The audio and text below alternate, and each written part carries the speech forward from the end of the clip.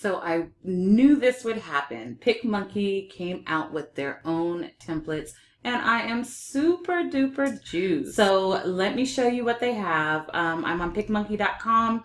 If you're following me, please use the link in the bottom in the description area because I do get credit for referrals. So I'm on PicMonkey.com. I'm going to go to design and click on templates. Notice it does say beta, so there will be some bugs here and there.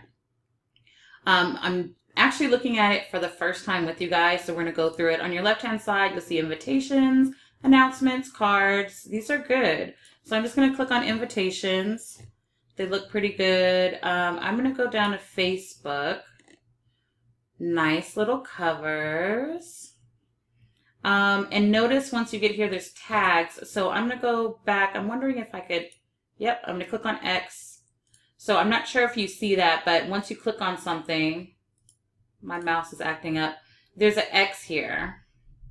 So you can click on X and it clears the filter that you just did. There's tags here, Facebook, wedding. So you're actually adding to the tags. They don't have as many, and actually before I say it, yeah, these are print sizes. They don't have as many templates as our friendly friend Canva, but I'm sure that's going to be coming. So I actually was working on something for a client. I just saw this and I'm super juiced, so I don't have anything I need to make. Let's just make something up. Let's see. I wonder if they have breast cancer awareness.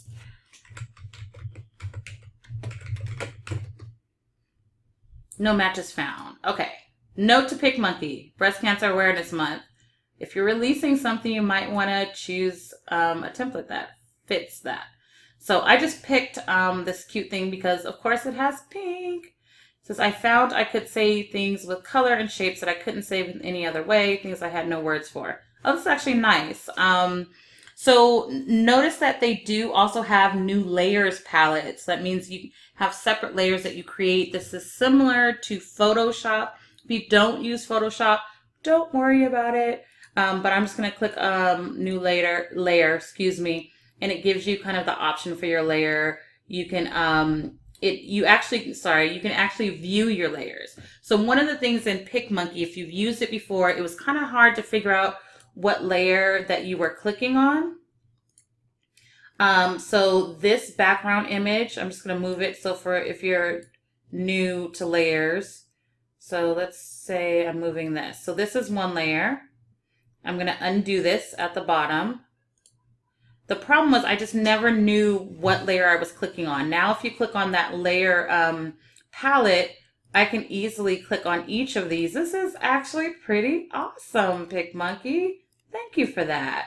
But you can click on the layer and then you could also flatten it. That means you no longer have those layers. That's what that icon used to mean. So I'm going to do this.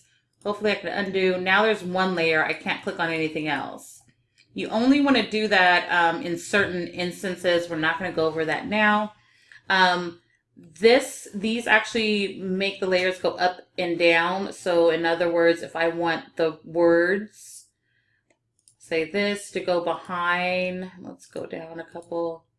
So see how George is now behind this layer, and I can go behind more. So in this case, it doesn't make sense to do that. I'm going to go click, bring it to the front, which brings it all the, oops, and I think I clicked on the wrong thing.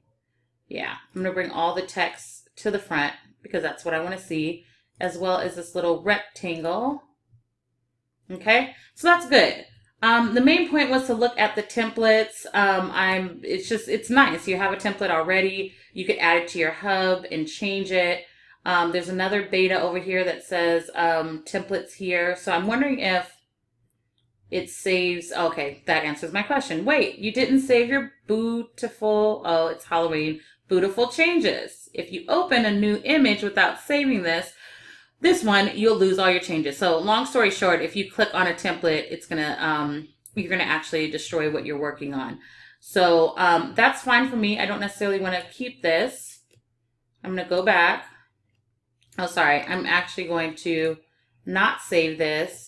And I'm going to create an announcement in my group for, let's see. Let's do this. Boom. Oh, there's a preview too. Preview. Oh, that's nice. You can see it without even going there. So for those of you that are new or, just getting used to PicMonkey, anytime you see this, not the save button, you won't see that. That's my Pinterest. That gold item right there, that means it's Royale. That means I am paying $4.99. Ballin'. But I'm paying $4.99 to get these extra features. So if you don't have that, you won't be able to use those. However, if you use the link in the description below, you can get, I believe it's 30 days free. Don't quote me on that, but you do get some kind of free trial. So I'm going to go click on boom. Nice. I'm just going to go ahead and put a last minute. I want to make sure it matches. I don't know if this is going to match. I'm going to add text. Move it over here. Oops. Just mess that up. This is a perfect example of why you want this layer thing showing, because it's hard to figure out. See, there's my text. Thank you, PicMonkey. I'm just going to type in here. I'm going to double click.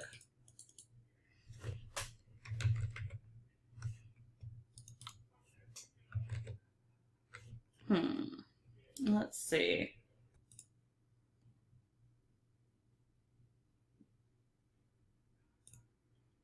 Okay, so I'm going to do PicMonkey now has templates.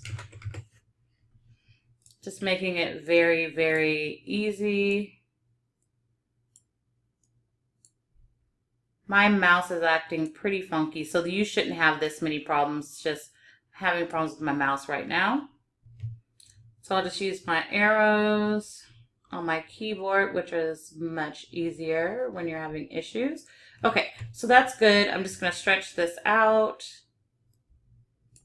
If I can, please work with me. No.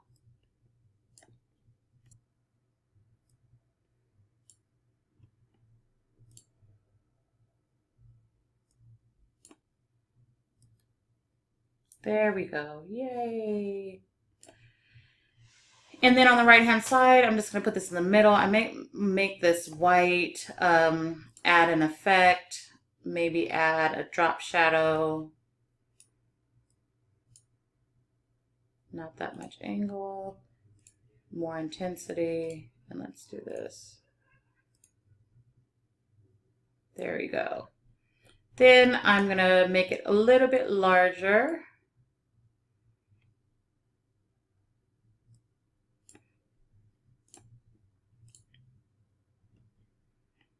And it's disappearing. That shouldn't. Okay, there we go.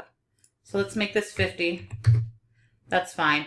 And so with the features that,